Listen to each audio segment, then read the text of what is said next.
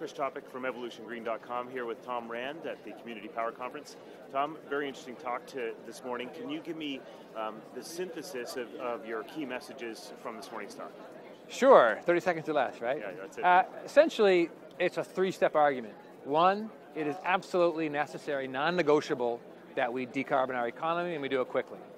Two, lucky for us, it's possible. We've largely invented what we need. It's a matter of deploying it.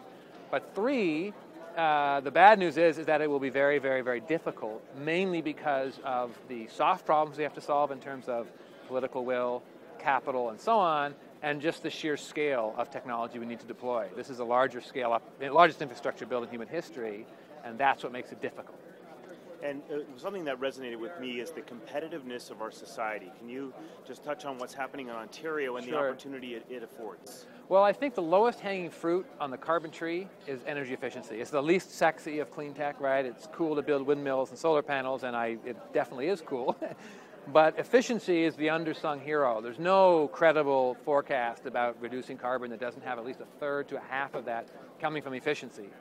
And I differentiate efficiency from conservation. Conservation is Jimmy Carter in the White House wearing a woolly sweater, doing without something for noble purpose. Efficiency is doing something smarter with the same result. So geothermal heating and cooling, just as comfortable a building, just that it's a much smarter way of heating or cooling that building. So efficiency to me is very low-hanging fruit, but it's also an economic driver. Japan and Germany use half the energy per unit of GDP that we do. So they clearly have already hedged their bets against an energy-constrained future. We haven't. So we're highly exposed to turbulence in the energy markets because we use twice the energy per unit of GDP than they do. And so that's really an argument about economic competitiveness, global economic competitiveness, not wearing a sweater. Well, I think what OSEA has done is they brought the world to Toronto. I've met people from Denmark, Germany, the United States, and other countries that are coming here, and I think OSEA has done a great job showing the rest of the world that we're getting the job done here in Ontario, that we are global leaders, and frankly, we couldn't be doing it without associations like OSEA out there showing the leadership, giving us the advice that we need as we move forward with building a stronger, cleaner, and more reliable energy system here in the province of Ontario. The Green Energy Act, which is the legislation that came in 2009 to bring the rapid deployment of renewable energy to Ontario, is the first type of legislation of its kind in North America.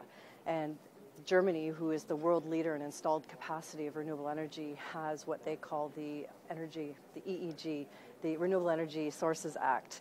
And our Green Energy Act in Ontario basically replicates that model. Germany has over about 350,000 people employed in the renewable energy industry.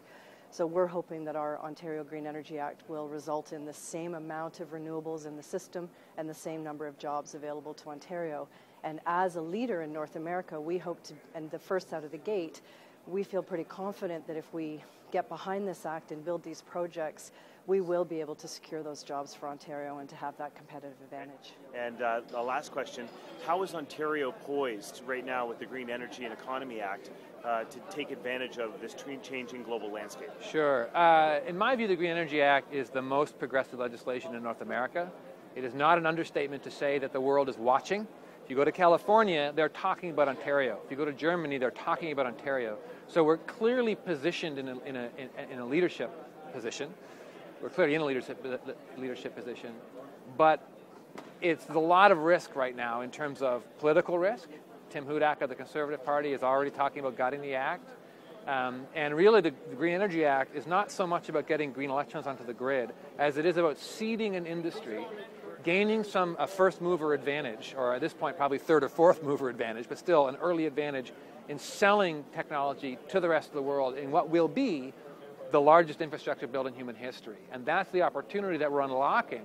The question is whether we have the political stability to continue down that road or whether we'll get sideswiped by the Conservatives. And so at the base of this is the quality of life of Ontarians near and long term. So, really, how should we frame this to the people who are, let's say, engaged about the misallocation of money for smart meters, or how we're getting gouged at 80 cents a kilowatt? Yeah, well, I think the bigger picture is, look, jurisdictions will be a net seller or a net buyer of clean tech, right? Just like countries are net buyers and sellers of cars. right? And Ontario made a lot of money selling a lot of cars. Well, the next generation of technologies that we need to be able to sell to the rest of the world is clean tech. And if we're not going to be sellers, we're going to be a buyer, because at the end of the day, we will decarbon on nature's terms or our terms. We will decarbon.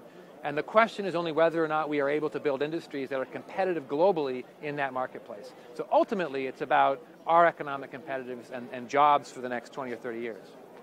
Thanks very much, Tom. You're welcome. All right.